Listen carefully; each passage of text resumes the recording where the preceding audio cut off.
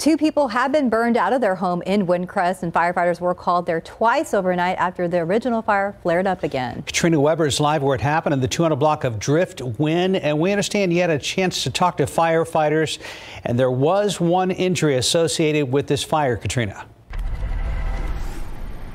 Well, that's right. He told me it was a firefighter who hurt his ankle. He stepped off the sidewalk incorrectly and twisted his ankle, so they sent him to the hospital by ambulance to get his sprained ankle checked out. But the home itself, a lot of damage. No one injured in the fire directly. This home in the 200 block of Driftwind originally went up in flames before 12:30 this morning. There was quite a response here.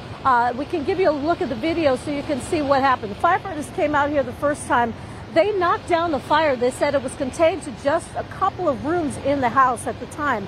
Arson investigators came in right after they finished, took a look around, and as they were leaving, they noticed that it looked like the fire was sparking up again. So they called the fire crews back here.